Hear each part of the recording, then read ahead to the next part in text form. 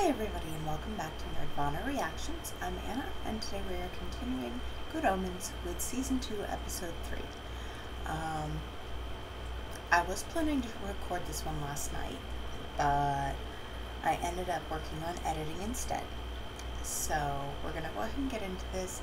Super excited by a lot of the little things I noticed while I was editing, like the book Jim fanned the one angel with, I still haven't caught her name, was a Terry Pratchett book. And I just love that because they're throwing in little nods to outside stuff, whether it's the authors or Doctor Who references for David Tennant. And there's probably some Michael Sheen ones in there too that I just haven't caught because I'm not as familiar with his filmography. But let's go ahead and get into episode 3. I can't wait, and I don't know what I'm expecting, but like I said in yesterday's episode, I've read probably far too much fanfiction, and the whole was Crowley an archangel, or are we going to see Raphael, is still kind of my top theory, but I don't know, like the name of the pub or cafe or whatever it is, the Resurrectionist place, that brings up some other possibilities as well. Because initially I was thinking, oh, well, 66 Goat Gate, it's going to be a demon that's been cursed, like Crowley was. But what if it's not? Because when you think resurrection, there's an obvious option there that I kind of overlooked because of the address. So I'm really excited to see Crowley dealing with this meeting that Aziraphale just happened to find a way out of. I just hope that the bookshop is actually still there when Aziraphale gets back. I am also really curious to see whether Aziraphale can actually drive. Because yes, he took the test even though he didn't have to, but he took it 90 years ago. And he gives off so much just like distractible, almost ADHD vibes that I don't know that I believe he still really remembers how to drive after 90 years. So let's go ahead and get into this. If you enjoy the video, please like, comment, and subscribe. If you would like to watch the full reaction, minimally edited, just taking out like bathroom breaks, checking on my kids, stuff like that, that will be available on Patreon, where you can watch along with your own copy for as little as $3 a month. For $5 a month, you can also join my every other month Patreon live streams. And let's go ahead and get this. Take my advice, you won't look at it. Hudson again. I don't believe my relationship is any concern of yours. Obviously not. Save where it intrudes on my girl's welfare and quality of life and coffee. Oh, that's nice. Somebody's got a sense of humour or an interesting kink. Either way, puts a smile on your face. Not on your face, Nina, love. Obviously. A little bit mean, but also not wrong. That relationship is not healthy. Also, why is Muriel showing up as the police?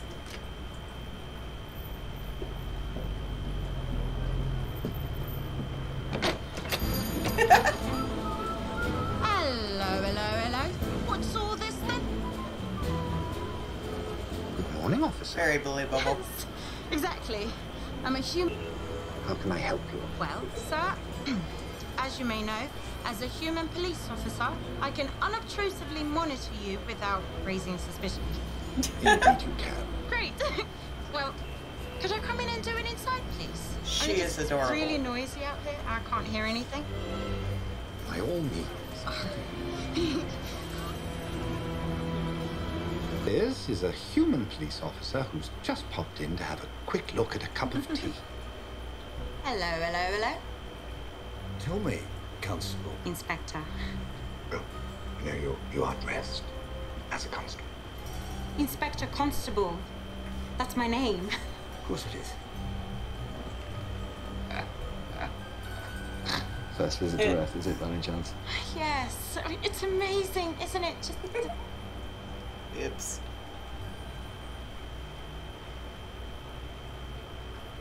Or rather, no.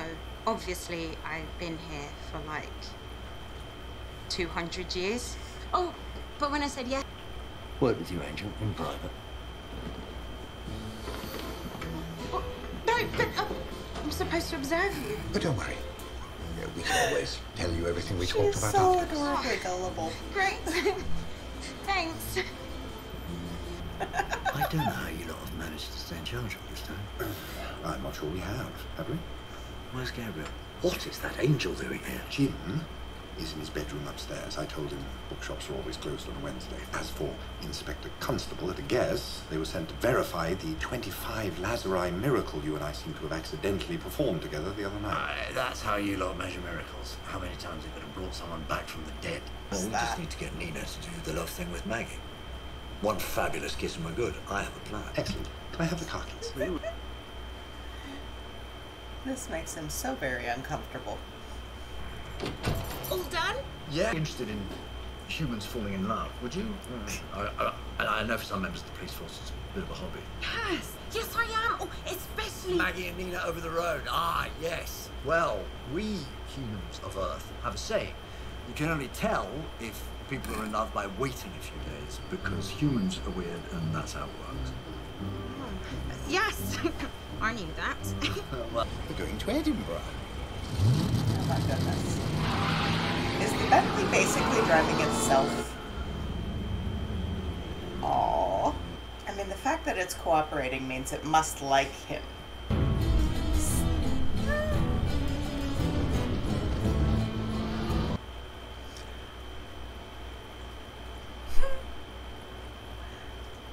Sean Biggerstaff. Are you kidding me? Oliver Wood? And he insisted I visit a local graveyard at midnight. Okay. He had come upon something, he said, that might amuse me. A statue of the Supreme Archangel himself. Definitely Gabriel. It's uncanny. Do you think he knows? probably comes here to stare at it, marveling at his own beauty. Grave digger? I think there's someone here. This one's mine, you bastards. Rather strange time to be burying someone. I've got a spade. If the two of you are still here in 10 seconds, I'll use it on you. But when he gets to use his You say potato, I say actual excellent. accent. My side are gonna love a spot of booty snatch. Allow me to introduce myself. Really? I'm English. Mr. McFell. I just thought I should warn you that digging up bodies... Well, it's wrong. He's not using it anymore. There's something for his family to cry over. Now would you like a wee hand with your corpse? It's not the danger of what you're doing. Don't you know that it's wrong? All I know is there's a surgeon in Newington who'll give me a great big wad of cash for a fresh body like that one. But you don't... This piss-drenched patch is where me and my pal sleep. You alright, wee Morag? Never better, Hen. Never better. Just trying to keep wee Morag and me alive. And it doesn't hurt anyone who isn't already dead. So you can shove your morals up your arse, Mr. McFell. What's in the barrel, Hen? I didn't. Please tell me you didn't. Oh, she absolutely did. Nice, fresh body. It was just this once. I promise we can get £7, even £8 for a good one. We can get a room in a proper boarding house. Not like the last one. Little by little, Aziraphale is starting to understand. Or I hope he's starting to understand that sometimes you do the wrong thing for the right reasons. Anyway, is it wicked you needed the money? That is irrelevant. Look, I am good. You, I'm afraid, are even. But people get a choice. You know, she is wicked. Is she That only not? works if you start everyone off equal. You can't start someone off like that and expect her to do as well as someone born in a castle. Ah, but no, Exactly. no, that's the good bit. The lower you start, the more opportunities you have. So Elspeth here has all the opportunities because she's so poor. Are you getting it? Oh, that's much. I wonder if it's still going to default to Queen, even though Crowley's not in the car. Music that stays classical music. Angel, Okay. what are you doing? Nothing. We're getting along terribly well together. You realize I can feel when you drive the Bentley under the speed limit. He's corrupting. What's that? Corrupting. Suite. No. My car does not make that noise. What are you doing to it? Nothing.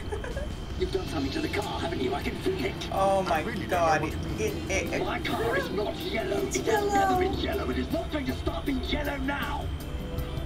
Change it back. But it's pretty. If you don't change it back right now, I'm going to start selling people books. In fact, I might even give some away. At least the Bentley's trying to protect him. Is there any news about Gabriel yet? No. No news of a cursed enemy, my lord. No? Tell me the moment we learn anything. Of course. Lord Beelzebub.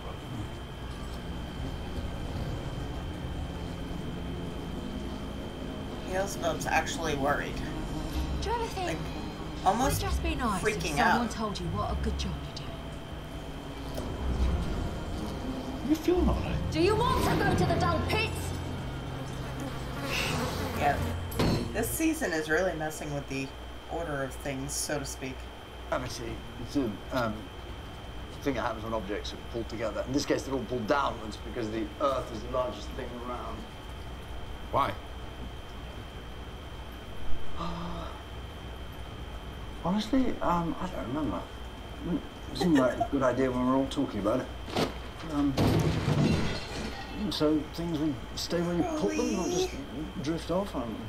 But it doesn't stay where I put them. It goes down. Except for flies, they go up.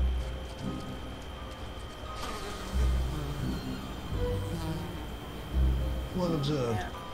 So, the plan. Operation Lovebirds. He's still We're gonna on with wait that, huh? until they both happen to be near the awning. Then, sudden downpour. They're back out of the rain, bump into each other, look into each other's eyes, and vavoom. Vavoom. That's the plan.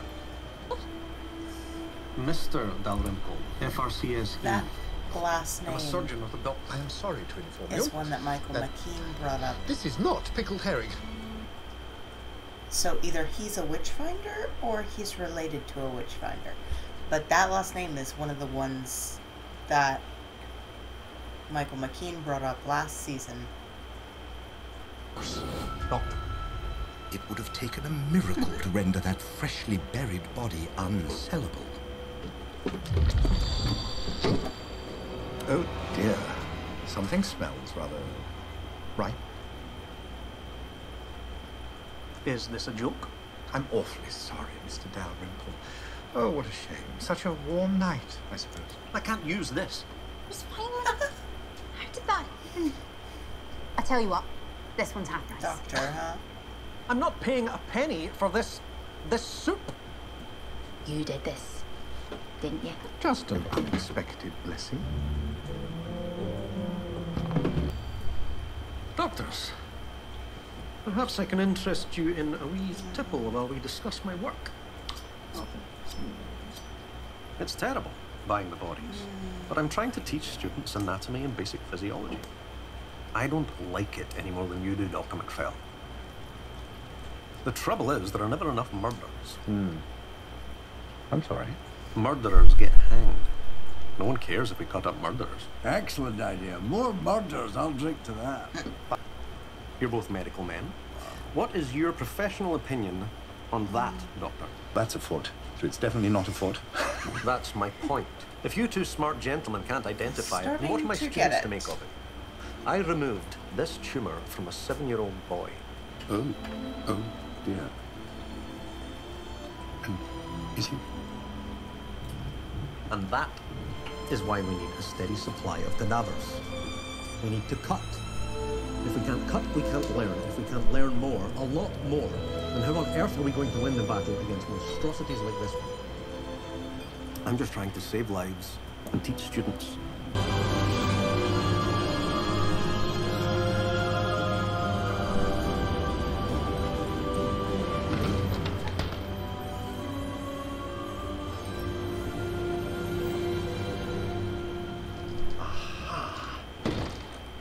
Hello there.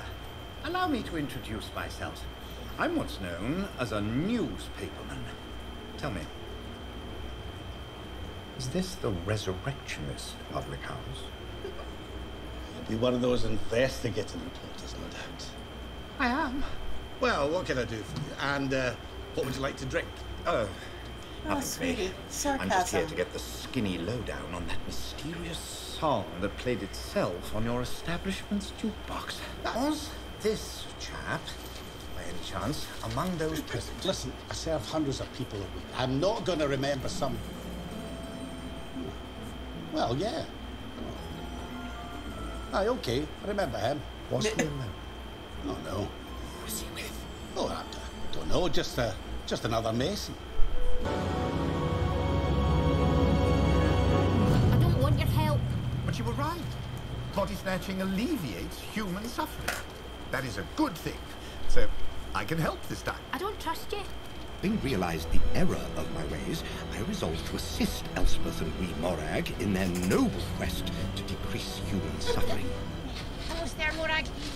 I Nice love pressure. this. This Mhm. is Dig. so...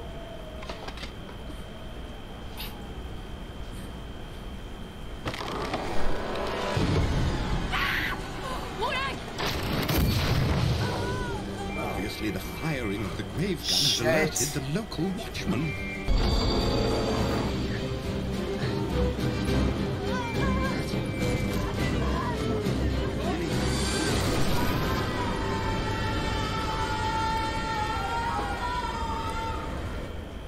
Might have slightly overdone it on the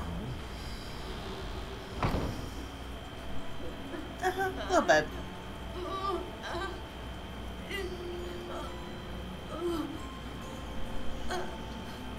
Come on, Aziraphale. I'm going to save her. I know it's not This technically was your allowed, screw but up. Fix it. This is all my fault. And I really can't bear it if that young woman... I could heal her. No, it's the right thing to do. I will brook no... What are you...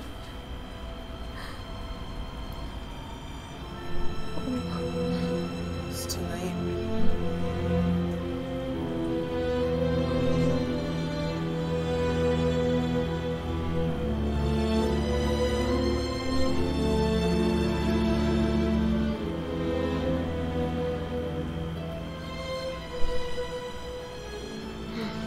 Too late.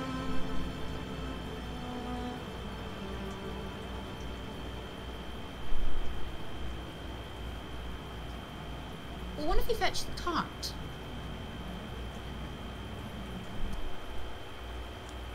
Wow, she's practical. Well, it's not soup, I'll give you that. She didn't even want to be in that graveyard.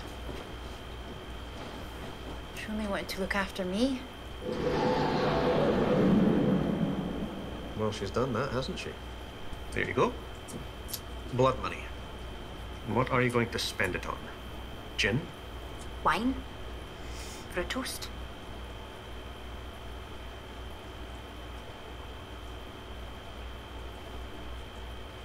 I hate judgmental people. Here we are.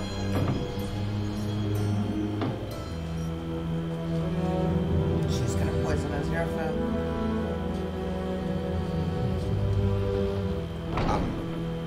Hello, Elspeth. Or herself. I'm so sorry about your friend. It happens. People die. So we can all toast wee Morag. We'll toast her, then I'm going. And you can use this money to bury me somewhere where no ghouls will ever dig me back up again. Going? Where are you going? To join wee Morag. So can we toast her now, please? No, no, no, no, no, no. What did you do that for? You'll kill yourself. Constitution of an ox. Well, I don't need laudanum to kill myself. No dying. Enough of dying. No more dying. No more dying. Dying is just it's just wrong. Really? Nah. Okay, I'd avoided pausing up until this point, but I can't because the more I hear him talk in this particular over-the-top bit of accent, all I can think of is him as Scrooge McDuck. And I just can't.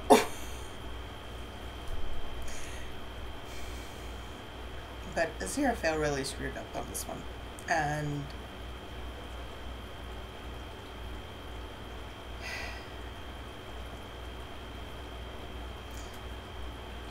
I'm not so much blaming him because, like, comparatively to the other angels, even at this point, he wasn't nearly as out of touch as the rest of them. But the level of judgment he places on other people for things that are beyond their own control, things they're doing to survive, to make sure others survive, to help just in general. And then the surgeon judging Elspeth for what she'd used the money for. All she wanted it for in the first place was to get off the street. But he made the assumption that she was going to buy gin or wine or something like that. And that is an assumption that is so out and about now.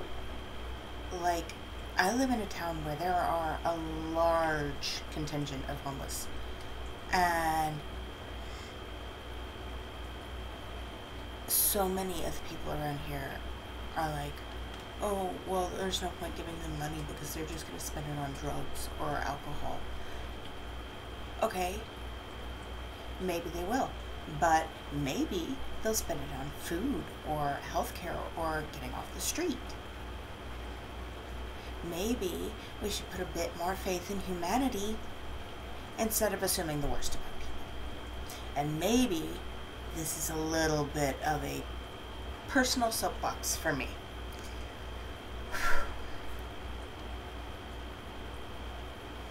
Either way, I'm glad to see Aziraphale gradually, throughout the years, kind of moving away from the really, truly judgmental parts of being an angel and starting to understand people better.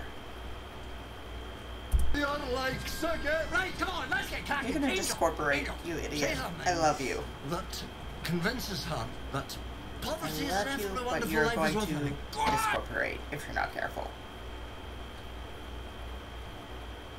I have to stop you there. Crowley, Where are you? Discorporated. Step on me! I see you! I sure just He didn't discorporate. He shrunk. Okay, I can do this.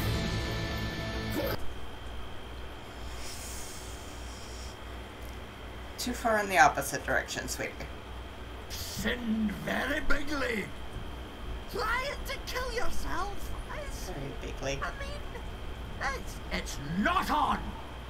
If you dare try to snuff yourself again, you're damned forever. Unless. How much have you got in your wallet? Me? How much, Dr. McFell? About 90 guineas. That should be enough. Give her that. Making it. Gear the money, Angel. But what am I going to do with 90 guineas? Buy a farm and be good. Not just pretendy good, but properly good. I promise I will. I promise. Do you, though? No, that's good enough for me. There you are then, hen, off you pop. A demon can get in a lot of trouble for doing the right thing. Last time I knew that! You just did a very good deed indeed. Trust me, if hell noticed that little display, I'd already be... I'd already be... And that was the last I was to see of Crowley for quite some time. Excuse me. I hate to be a bother, but do either of you gentlemen happen to possess a mobile phone that I could use? This is not good. A minute. Mostly I just use it for Twitter. And Grindr. That's very kind of you. Now I'm afraid I do need a little privacy. Okay, two things. First, the guy with the face tattoo says no regrets, which is such a meme. Secondly, the guy who just gave him his phone only uses it for Twitter and Grindr. Okay. This is adorable. This is so adorable. Like, Aziraphale honestly doesn't even consider the fact that he might be in danger. And then is proven right by just being so adorably confident that this guy just let him borrow his phone. I'd like you to call the telephone in my bookshop, please. Phone? It's on my desk.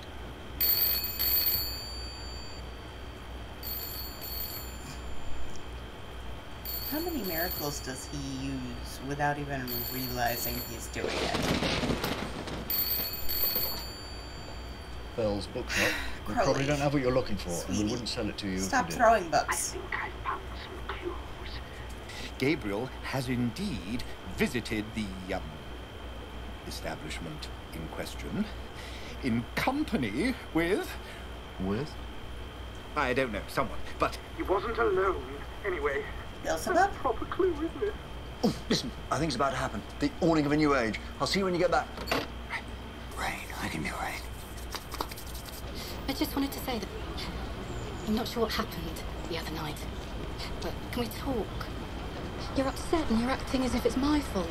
I don't really know what's going on in your life, but I know that whatever happened the other night, I didn't lock us in. Over the rainy rainbow.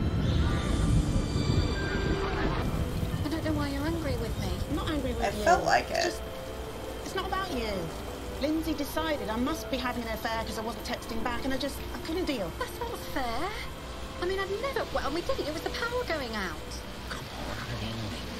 What a hard rain. Not having what your partner said. I know we're not. I suppose I owe you an apology. No, you don't. It's just... I'd never...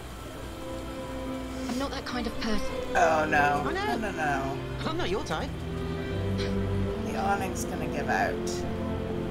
You have no Oh, idea. you so are.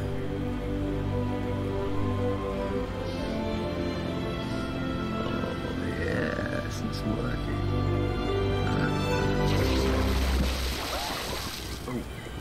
Until, yeah. I think it was It'll maybe come a step in against the us. right direction, though. And darkness, and Purple great eyes. storms, and the dead will leave their graves and walk the earth once more. And there will be great lamentations. Oh. Every day it's getting closer. What are we talking about now?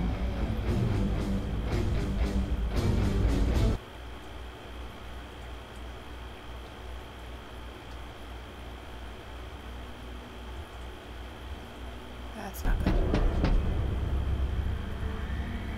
Stay here. Excuse me, do you know where... This is not good. You've got Gabriel hiding in the bookshop, haven't you, Crowley? Sorry, mate, I'm a stranger here myself. Beelzebub's not happy with you. Oh, Beelzebub? Not happy? But they're always such a little ray of sunshine. They're seriously not happy. Beelzebub knows the angel's hiding him in there. No, they don't. I'm not stupid, Crowley. Come on, let me in. Yeah, not gonna happen. So, you just excuse Just me? invite her in. Let her do it for herself. He's in there. You think so? I'm surprised you haven't popped in for a quick poke around. You know I can't step over the threshold. Oh, shame I can't invite you in. You're welcome to look all you want from there.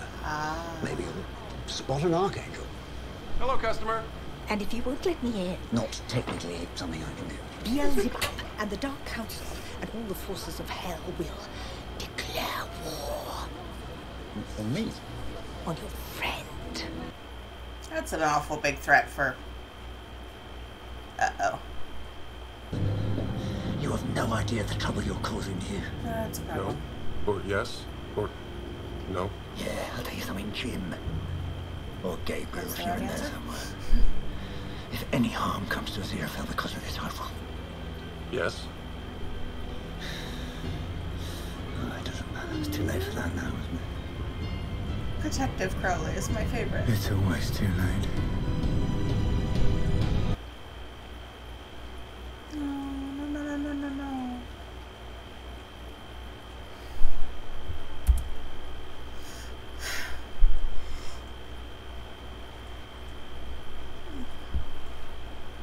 Okay, so here's the thing.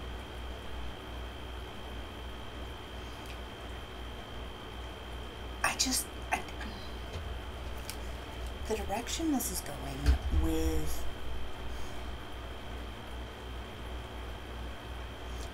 Crowley seems to be doing all the good things, and Aziraphale seems to be doing all the bad things. Or at least trying to, and then realizing he's doing the wrong thing. And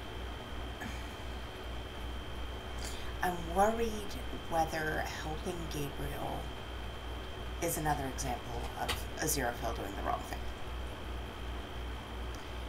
Because between the matchbox and the fly, I'm starting to feel like Beelzebub and Gabriel are tied in this together.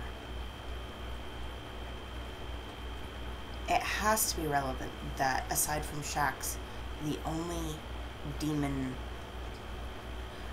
well, we saw that one guy, but he's clearly comic relief character. Beelzebub is very, very relevant and tied to this somehow. And I may not know how, but I swear that has to be relevant. That a fly was the only thing in the box.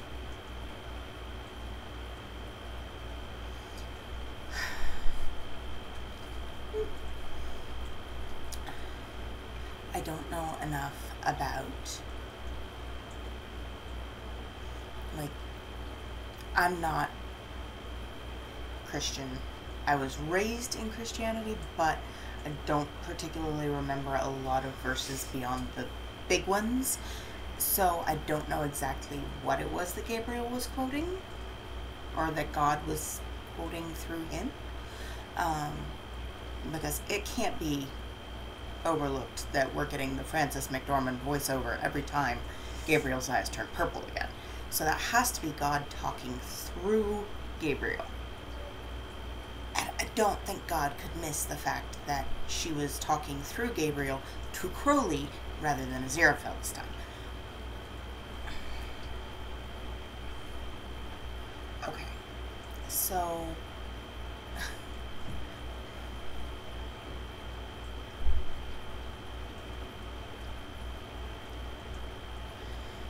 either we're getting Second Coming, we're getting the Rapture, we're getting something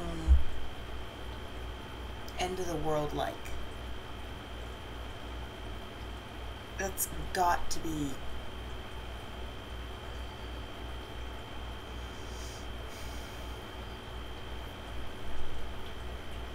I don't know. I want to say that that's got to be where this is headed.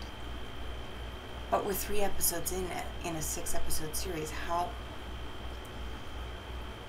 I don't know. If we're just now setting that up, maybe that's going to be like next season plot.